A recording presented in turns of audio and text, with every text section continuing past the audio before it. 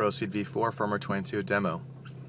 Couple updates. One is now we can see current map selection on the tachometer.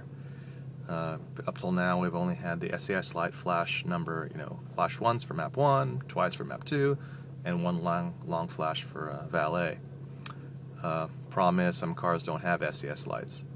So we're going to remove the SES light display feature and just rely on the tachometer from now on, because everyone has a tachometer. So right now we're in valet. Switching over to map 1. Map 1. Switching over to map 2. Map 2. Perfect. Next step, we're going to show how the various gauge display works. First option is standard. You'll see the reads fuel level and oil temp, like normal.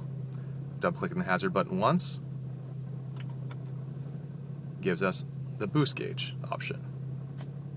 That's mode 1. Mode 2, boost gauge and air-fuel ratio option.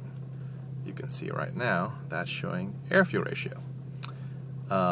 Straight vertical is going to be 15:1. So right now you see it hovering kind of vertical. All the way to the max reading is going to be 10:1. All the way to the min reading is going to be 20:1. So when you're cruising or at idle, you'll see it right around the center. When you're under boost, you'll see it go towards the max. And when you decel, you'll see injector shut off, and it goes lean for a sec.